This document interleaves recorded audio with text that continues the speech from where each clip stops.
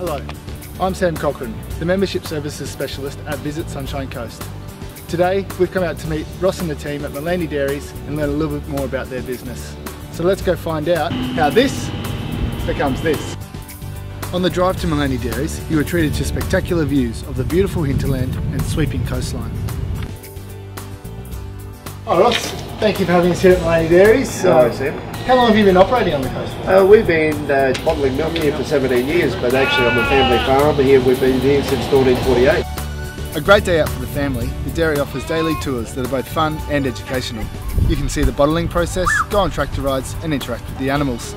If you're feeling adventurous, you can even taste the produce straight from the source. On the 2:30 tour, you can also see the cows being milked. So this is where it all happens, Ross. Are we able to go in and have a look? Yeah, we'll go in. Ross showed us the milking station and the equipment they use to milk over 200 cows in about an hour. And I took the opportunity to ask some of the more important questions.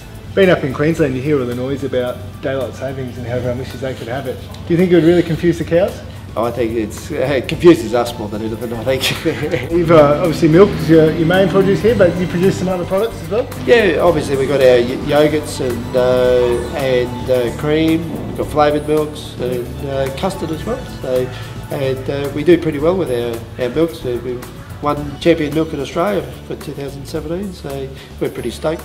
Well Ross, thank you very much for having us here at Maleny Dairies. No worries, thank you Sam, appreciate it. I've had a great time meeting Ross and the team, and I highly recommend the trip to the hinterland to take a look around.